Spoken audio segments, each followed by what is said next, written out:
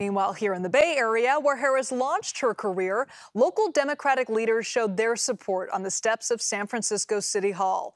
Lauren Tom spoke with them in the party, or some in the party, who say they hope Democrats can come together behind Kamala Harris.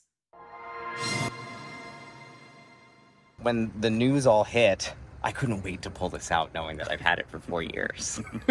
Adrian Chang has been keeping this t-shirt in his closet for the last 4 years, almost like a secret weapon, waiting to put his support of Kamala Harris on display for all to see. So it's definitely been a conversation starter.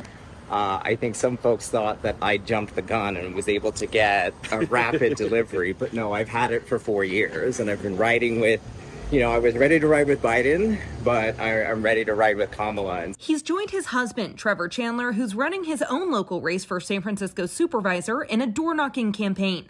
But they say as the Biden campaign began to unravel last month, their conversations with potential voters quickly turned from local issues to concerns of the greater Democratic Party. Voters in District 9 were incredibly concerned about the presidential race. So much so that they were telling me, Trevor, I can't talk about local issues right now because I am so overwhelmed with what's happening at the national level.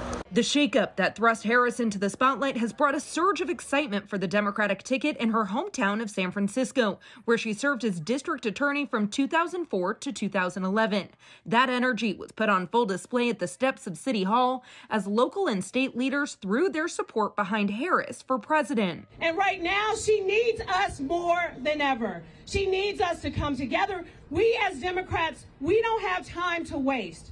Kamala Harris is more than a black woman, more than a Southeast Asian woman that is run. This is an accomplished professional. This is a woman that is centered and focused on justice, on fairness, and most importantly, universal love. As Adrian and Trevor reach the finish line of their door-knocking campaign, Adrian's shirt catches the attention of potential voters, desperate to find clarity in the Democratic ticket, with Harris's local roots providing some reassurance. We've seen the type of people that we elect in San Francisco go on to become speaker. They go on to become president. They go on to become vice president.